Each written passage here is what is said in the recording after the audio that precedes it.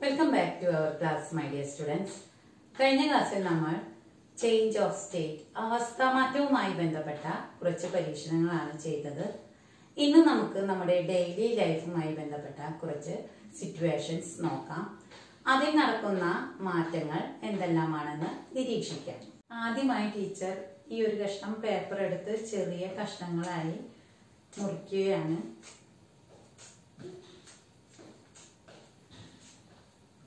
മുറിച്ചപ്പോൾ ഈ പേപ്പർ ചെറിയ കഷ്ണങ്ങളായി മാറി. ഇവിടെ നമ്മൾ കണ്ടത് പേപ്പർ കട്ട് ചെയ്തപ്പോൾ ചെറിയ പീസസ് ആയി മാറി. ഇവിടെ ഉണ്ടായ മാറ്റം അതായത് അതിന്റെ വലിപ്പത്തിൽ മാറ്റം സംഭവിച്ചു. ചെറുതായി വലിപ്പം വലിയ പേപ്പർ ചെറിയ പീസസ് ആയി മാറി. അല്ലാതെ മറ്റൊരു മാറ്റവും അവിടെ ഉണ്ടായിട്ടില്ല. അതായത് പുതിയ വസ്തു ആയി മാറിയില്ല. അതായത് പേപ്പർ ചെറിയ പീസസ് ആയപ്പോഴും ഇത് പേപ്പർ തന്നെയാണ്.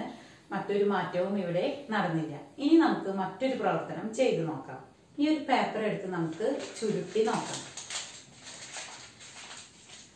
ചുരുട്ടിയപ്പോൾ എന്ത് മാറ്റമാണ് അവിടെ ഉണ്ടായത്? പേപ്പർ തന്നെയാണ് ഇതും. ഇവിടെ ആകൃതിയാണ് മാറിയത്. അതായത് പേപ്പർ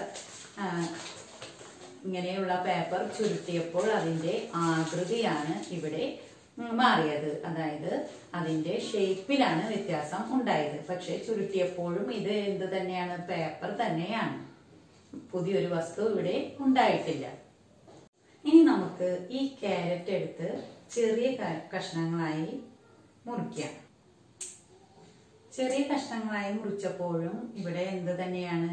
ഇതിൽ കാണുന്നത് ക്യാരറ്റിന്റെ എല്ലാ ഗുണങ്ങളും അടങ്ങിയ അതേ വസ്തു തന്നെയാണ്. അല്ലാതെ പുതിയൊരു വസ്തുവായി മാറിയിട്ടില്ല. അപ്പോ ചെറിയ പീസസ് ആയി മാറി, അതായത് ചെറിയ കഷ്ണങ്ങളായി മാറി എന്നല്ലാതെ മറ്റൊരു മാറ്റവും ഇവിടെ നടന്നില്ല. ഇതിന്റെ വലുപ്പത്തിൽ മാത്രമാണ് മാറ്റം സംഭവിച്ചത്.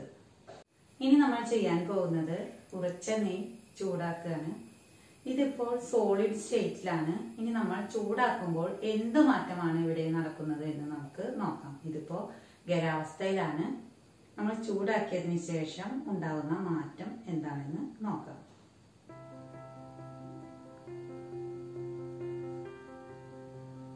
നെയ്യ് ഉരുകിക്കൊണ്ടിരിക്കുകയാണ്.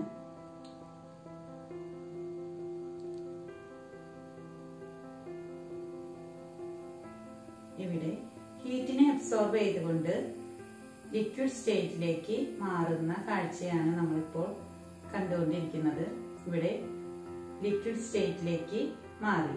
നെയ്യ് ലിക്വിഡ് സ്റ്റേറ്റ്, സോളിഡ് സ്റ്റേറ്റിൽ നിന്നും ലിക്വിഡ് സ്റ്റേറ്റിലേക്ക് മാറുന്നതാണ് നമ്മൾ ഇപ്പോൾ കണ്ടത്. പക്ഷേ ഇവിടെ ഉണ്ടായത്, അതായത് ലിക്വിഡ് സ്റ്റേറ്റിലാണ്, അവസ്ഥയിലാണ് മാറ്റം സംഭവിച്ചത്. അതായത് സോളിഡ് സ്റ്റേറ്റിൽ നിന്ന് ലിക്വിഡ് സ്റ്റേറ്റിലേക്കാണ് നെയ്യ് മാറിയത്. പക്ഷെ ഇവിടെ മറ്റൊരു പുതിയ പദാർത്ഥം ഉണ്ടായില്ല. ലിക്വിഡ് സ്റ്റേറ്റിലാണെങ്കിലും ഇത് എന്ത് തന്നെയാണ്? നെയ്യ് തന്നെയാണ്. വേറെ മാറ്റങ്ങളൊന്നും ഇവിടെ ഉണ്ടായിട്ടില്ല. ലിക്വിഡ് സ്റ്റേറ്റിലേക്ക് മാറുക മാത്രമാണ് ഉണ്ടായത്. ഇത് ഒരു റബ്ബർ ബാൻഡാണ്. ഇത് ടീച്ചർ ഒരു മാറ്റം വരുത്താൻ പോവാണ്. അതായത് ഇത് നമ്മൾ മറ്റൊരു ഷേപ്പിലോട്ട്, അതായത് റെക്ടാംഗിൾ ഷേപ്പ്, ചതുരാകൃതിയിലേക്ക് മാറ്റി. എന്നാലും ഇവിടെ കാണുന്നത് റബ്ബർ ബാൻഡ് തന്നെയാണ്. പക്ഷെ ഇതിന്റെ ഷേപ്പ് മാറി എന്നുള്ള ഒരു മാറ്റം മാത്രമാണ് ഇവിടെ കണ്ടത്. ആകൃതി മാറുക മാത്രമാണ് ഇപ്പോൾ ചെയ്ത പ്രവർത്തനത്തിൽ നടന്നത്. ഇതുപോലെ തന്നെ കഴിഞ്ഞ ക്ലാസ്സിൽ നമ്മൾ ഒരുപാട് പ്രവർത്തനങ്ങൾ ചെയ്തു നോക്കി. മെഴുകുരുകുന്നതും അതുപോലെ തന്നെ മെഴുകുരുകി അതിന്റെ ഒരു സ്റ്റേറ്റിൽ നിന്നും മറ്റൊരു സ്റ്റേറ്റിലേക്ക്, ലിക്വിഡ് സ്റ്റേറ്റിലേക്ക് മാറുന്നതും പിന്നീട് അത് തണുക്കുമ്പോൾ അത് വീണ്ടും സോളിഡ് സ്റ്റേറ്റിലേക്ക് മാറുന്നതുമായി നമ്മൾ കണ്ടു. അപ്പോൾ അവിടെ എന്താണ്? സോളിഡ് സ്റ്റേറ്റിലേക്ക് മാറിയപ്പോഴും അത് എന്താണ്?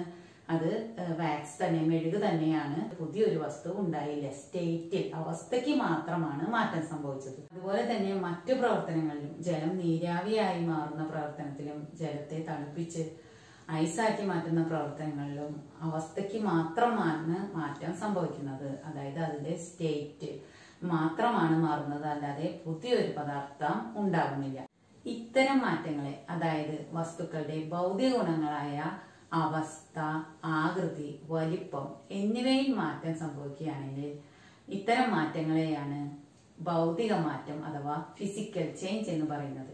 ഈ ഭൗതിക മാറ്റം മൂലം പുതിയ പദാർത്ഥങ്ങളൊന്നും ഉണ്ടാകുന്നില്ല. Change in the physical properties such as shape, size, state is termed as physical change.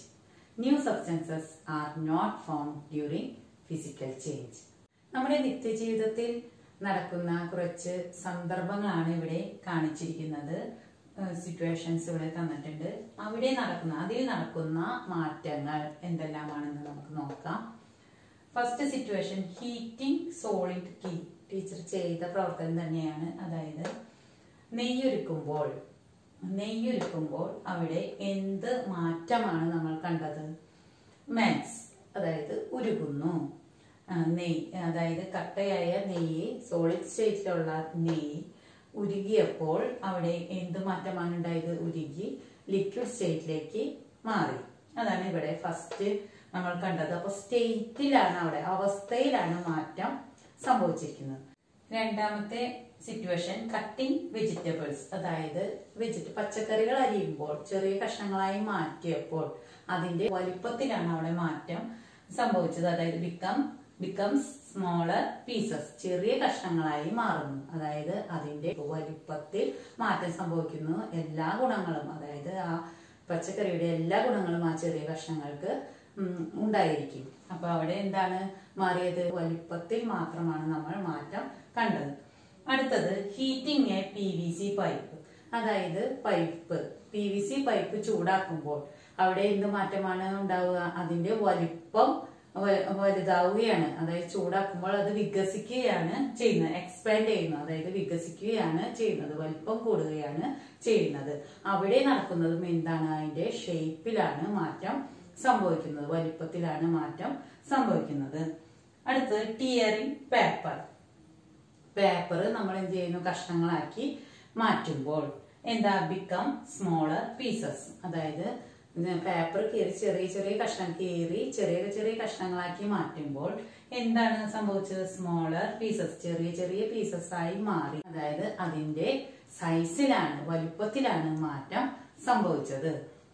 അടുത്തത്, ബ്രേക്കിംഗ് എ ബോട്ടിൽ. അതായത് ഗ്ലാസ് ടൈപ്പ് ബോട്ടിൽ പൊട്ടിയാൽ എന്താണ് ഉണ്ടാവുന്നത്? അത് പൊട്ടി ചെറിയ കഷ്ണങ്ങളായി മാറുന്നു. ബിക്കം സ്മോളർ പീസസ്, ചെറിയ കഷ്ണങ്ങളായി മാറുന്നു.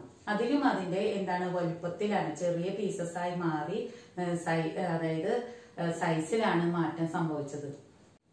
മറ്റൊരു ഉദാഹരണമാണ് ഹീറ്റിംഗ് ലാക്ക്. അതായത് ലാക്ക് എന്ന് പറയുമ്പോൾ അരക്ക് ചൂടാക്കുമ്പോൾ എന്ത് മാറ്റമാണ് ഉണ്ടാവുക? അത് ഉരുകുന്നു, മെൽറ്റ് ചെയ്യുന്നു. അപ്പൊ അവിടെ ഉണ്ടാവുന്ന ആ മാറ്റം എന്ന് പറയുന്നത് സ്റ്റേറ്റിലാണ്, അവസ്ഥയ്ക്കാണ് മാറ്റം സംഭവിച്ചിരിക്കുന്നത്. അതും ഒരു ഫിസിക്കൽ ചേഞ്ചിന്, അതായത് ഭൗതിക മാറ്റത്തിന് ഉദാഹരണമാണ്. ഇതുപോലെ സ്റ്റേറ്റ്, ഷേപ്പ്, സൈസ് എന്നിങ്ങനെയുള്ള ഫിസിക്കൽ പ്രോപ്പർട്ടീസിലുള്ള മാറ്റത്തെയാണ് ഫിസിക്കൽ ചേഞ്ച്, ഭൗതിക മാറ്റം എന്ന് പറയുന്നത്. വലിപ്പം, അവസ്ഥ, ആകൃതി എന്നിങ്ങനെ വസ്തുക്കളിൽ ഉണ്ടാകുന്ന മാറ്റത്തെയാണ് ഭൗതിക മാറ്റം അഥവാ ഫിസിക്കൽ ചേഞ്ച് എന്ന് പറയുന്നത്. ഇപ്പോൾ നമ്മൾ ഫിസിക്കൽ ചേഞ്ച് അഥവാ ഭൗതിക മാറ്റത്തെ കുറിച്ച് പഠിച്ചു.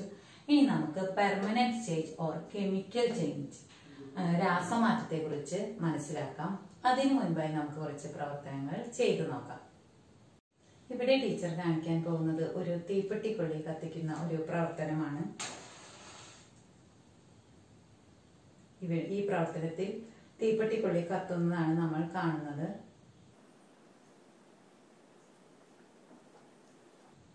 ഇവിടെ ഈ തീപ്പെട്ടിക്കൊള്ളി കത്തിയ ഭാഗത്ത് നമ്മൾ കാണുന്നത് കരിയാണ്.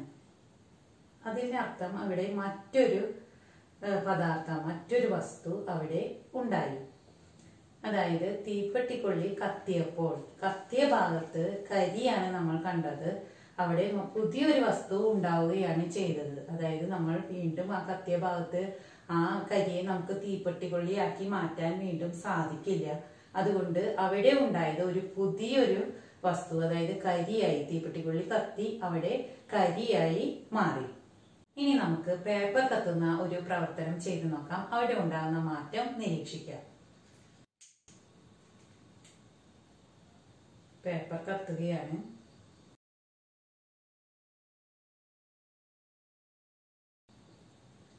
ഇവിടെ കത്തിയ ഭാഗത്ത്, പേപ്പർ കത്തിയ ഭാഗത്ത് എന്താണ് ഉണ്ടായത്? പേപ്പറിന്റെ ചാരമാണ്, പേപ്പർ ചാരമായി മാറുകയാണ് ഇവിടെ ഉണ്ടായത്. അപ്പോൾ ഇവിടെ ഉണ്ടായത് ഒരു പുതിയ പദാർത്ഥമാണ്. ഈ ചാരത്തെ നമുക്ക് വീണ്ടും പേപ്പറാക്കാൻ സാധിക്കില്ല.